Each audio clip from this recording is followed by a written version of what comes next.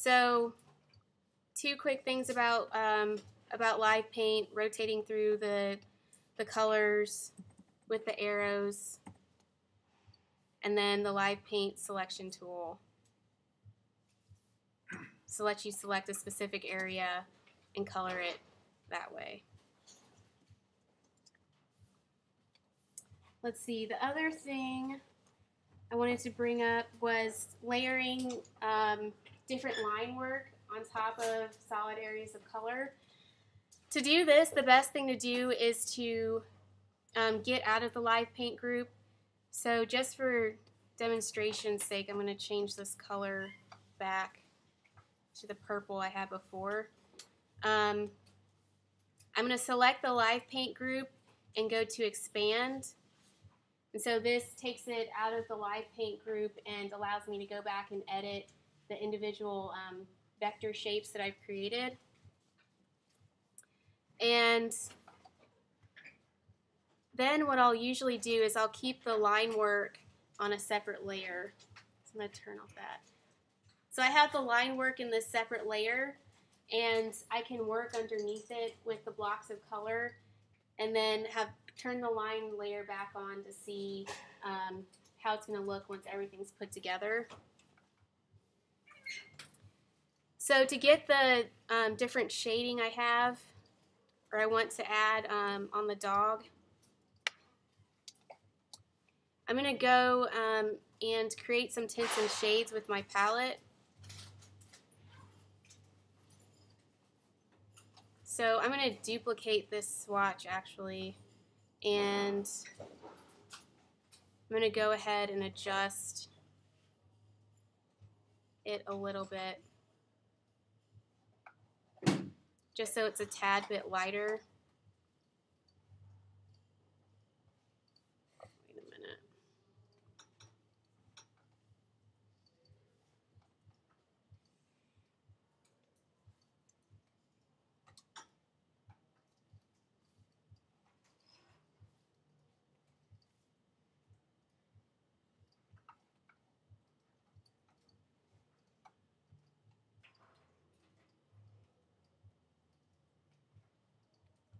So I'm just changing it a little bit, and then working in the layer beneath my line work, I'm going to take the new color I've created and using the brush tool,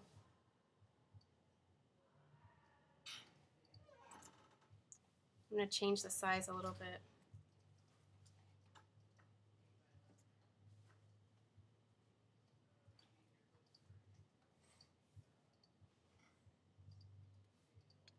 Using the brush tool, I'm just going to go in and add little areas of highlighting underneath my line work. You can do this with the brush tool. I think the blob tool would probably actually be better, because then you're working with actual vector objects instead of a bunch of strokes. But you can just start to add little areas of highlighting. For shading, you do the same type of thing. And since I have this as a global color, if while I'm working I want to adjust the color a little bit, maybe it's too different from my original color, I can go back into the swatches and adjust the color a little bit. So I'm going to make it a little bit closer to the original so it's a bit more subtle.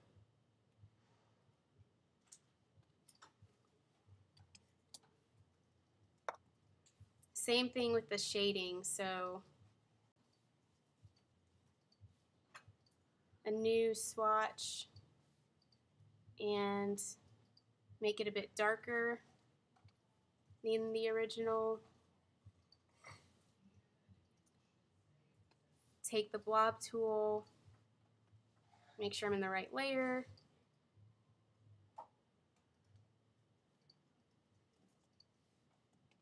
And then start to add some shading.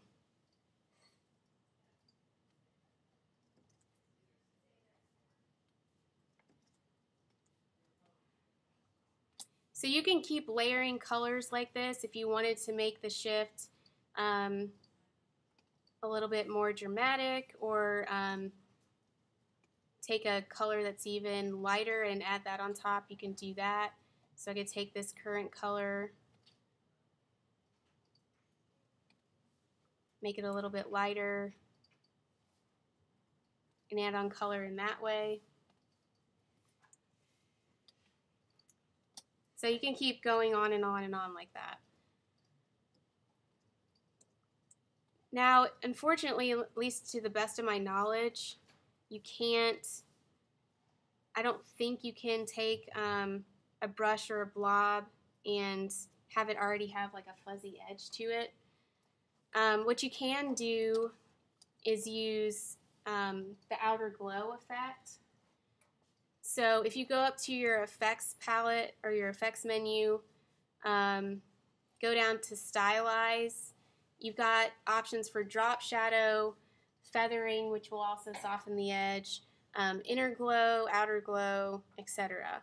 So I'm going to try the outer glow, and if I click preview, what it's doing is it's putting a little, instead of a drop shadow, it's putting a little glow behind the blob.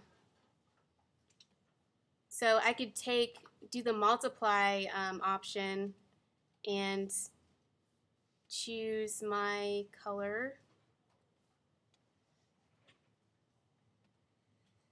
Maybe increase the opacity a bit, and I could adjust that. So it's a little bit of differentiation between the edge and what's behind it. I'm also going to go ahead and try the feather option. So this one should change the edge a little bit so it's not quite as stark.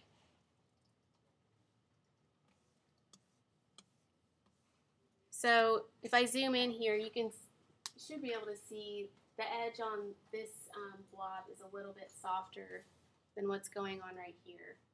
So if you're looking for kind of that softer edge, you probably want to use the feather effect.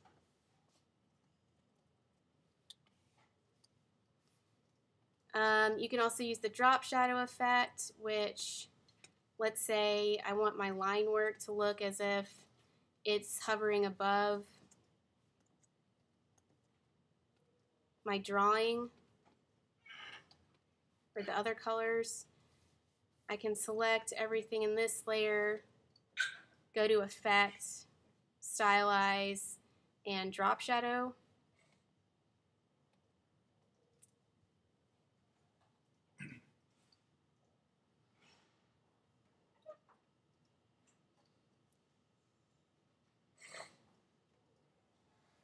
And I just have to adjust the opacity. And this is something you really have to test printed, then they appear on the screen.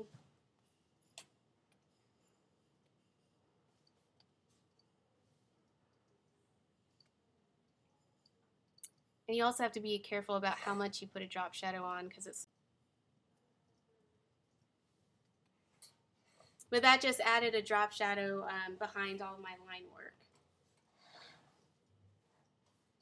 Now, if you add an effect to anything on your artboard, there's an appearance option that you have on the right side. If it doesn't show up, go to Window and Appearance.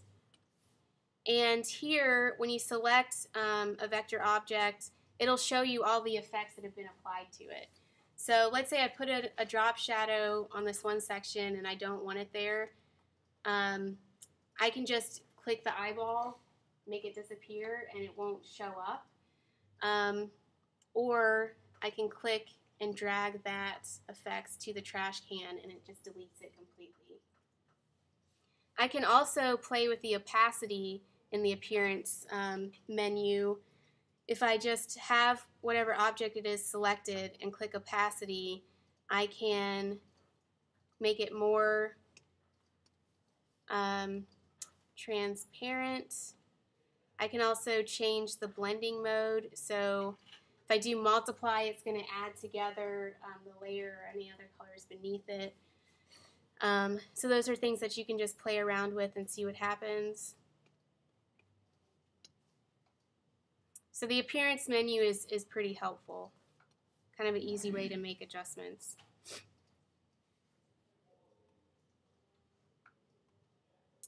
Okay.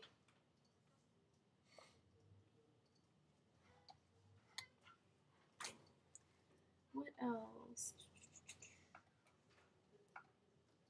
Oh, another thing I wanted to talk about was scatter brushes. So with your brushes, you get several different types automatically, but you can also do something called a scatter brush. And usually what that will do is it'll take a symbol that you have and duplicate it over and over, but in a random fashion. So I'm going to try making a star.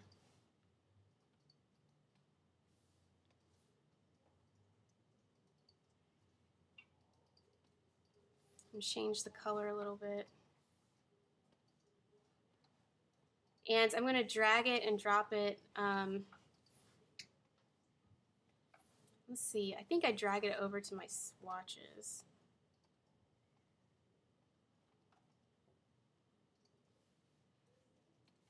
So now that it's in my swatches, if I go to the brushes menu and create a new brush, I get the option to make a scatter brush. So I've got my my object selected that I made into an item on my palette, and so from here I can change different options so that when it gets put down with the brush, it's more random. So I can have it change size. So I can have it go from 70% to 150%. I can change the spacing, make that random, and so on and so forth. The scatter is how far, like how much they're clustered together. Rotation, I can randomize how much it rotates. You can also adjust this if you're using the stylus. You can adjust it so it changes with how much pressure you put down onto the tablet. So now I've got a new brush over here. So when I select the brush tool, if I draw with it, I still get a path that's drawn, but it randomizes a symbol over and over again. So I can play around with that, and let's say I want to go in and actually start to move in and change the colors of these individual shapes. What I would do then is go to Object and go down to Expand Appearance. And so now, just like expanding from Live Trace, it's expanded the original path and lets me go in and select individual pieces. So now I can go into the group and start to move around some of the stars. So the placement is more like I want it.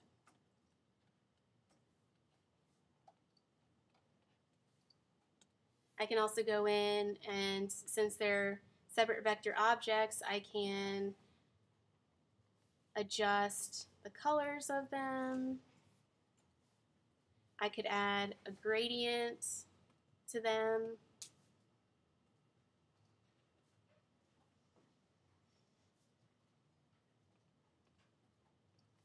So on and so forth. And actually, while I'm talking about gradients, I will also say that you can create gradient swatches. So let's say I want to have all of these stars with a radial gradient in them.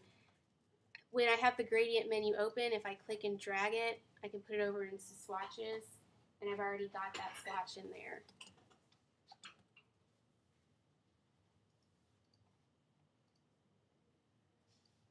So now when I select this group, I could select the gradient from the palette, and it puts it into all of those objects.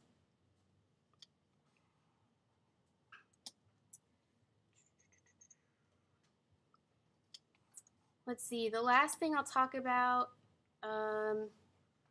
are gradients and opacity. So I'm going to try this out with the text I have back here. I've got my text in a separate layer, and each one is a separate piece right now. But I'm going to select them. I'm going to make a new gradient.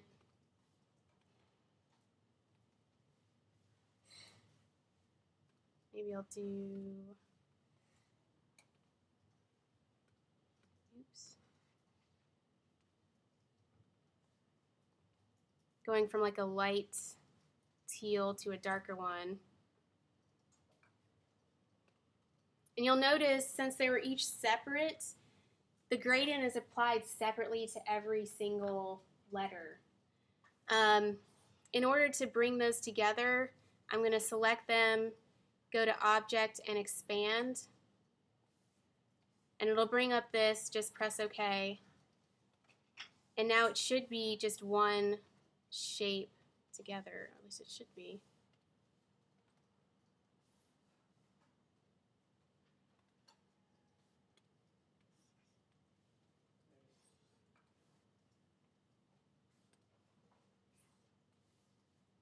Yeah. So now it's one shape, and let's see if I rotate this if it works. Yeah. So now when I go to put a gradient in it, all the gradient is applied in the same way to all of the letters. I can also, with gradients, play with opacity. So you'll notice in the gradient menu, if you click on one of the little palette boxes with the gradient, there's an option for opacity. I could have one section of the gradient completely. So I'm going to take this and make it a new swatch. If I apply that to my text, then you can see the bottom part of it fades into the background, and that's all because it's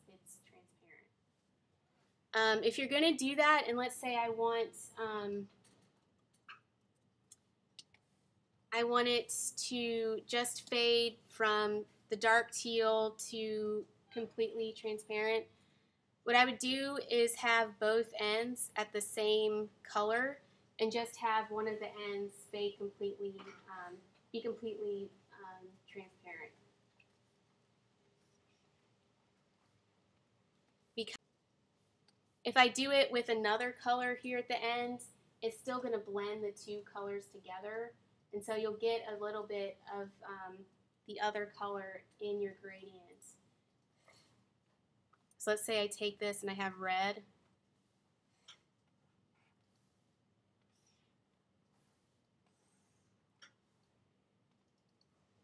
It's still going to put in red into the gradient, even though I have the opposite end as transparent.